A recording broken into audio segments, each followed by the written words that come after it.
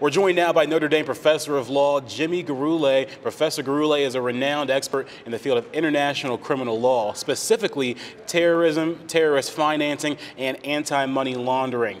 Among his many successes in law enforcement is Undersecretary for Enforcement in the U.S. Treasury under George W. Bush. Professor Gurulé was instrumental in developing and implementing the U.S. Treasury Department's global strategy to combat terrorist financing. Welcome to Notre Dame Day, Professor. How you doing?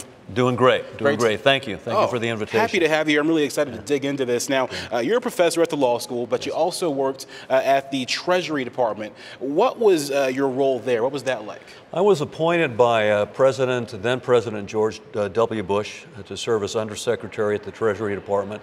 That's the third highest ranking position in the Treasury Department. Wow. And I was in charge of all of the Treasury federal law enforcement agencies, including the Secret Service, the U.S. Customs Service, the Bureau of Alcohol, Tobacco, and Firearms, and several other smaller law enforcement agencies.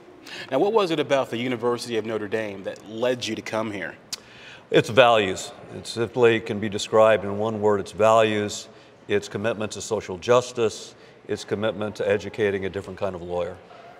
And you were a leading figure in the lawsuit against banks holding Iranian government assets. Can you kind of describe that and what that experience was like there?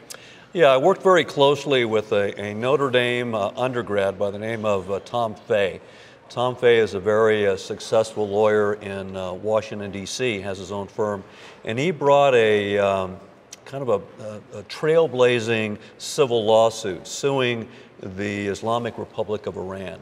And he was suing them under a claim that they had provided funding and logistical support for a terrorist organization, Hezbollah, that was responsible for a terrorist attack in 1983 in Beirut, Lebanon. They attacked the U.S. Marine barracks in Beirut, Lebanon, and it resulted in the deaths of over 200 American soldiers, Marines, and injuring hundreds of others. Wow. So you're really in the thick of it.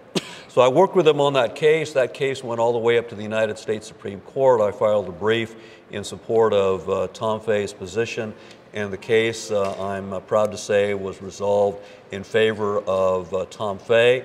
And the victims, the surviving victims of the terrorist attack in Beirut, were able to recover $1.7 billion in a bank account that was being held on behalf of the Central Bank of Iran.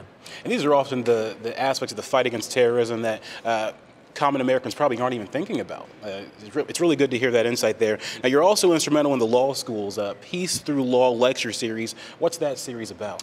Yeah, Tom Fay has generously donated money to support the lecture series, and it's the Peace Through Law Endowment for Excellence.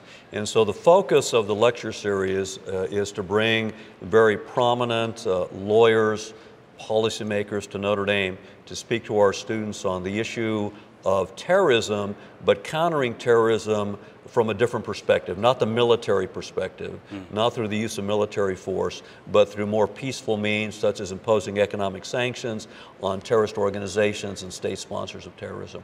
Well, thanks so much for joining us here on Notre Dame Day, Professor. Thank you. I really enjoyed having this conversation.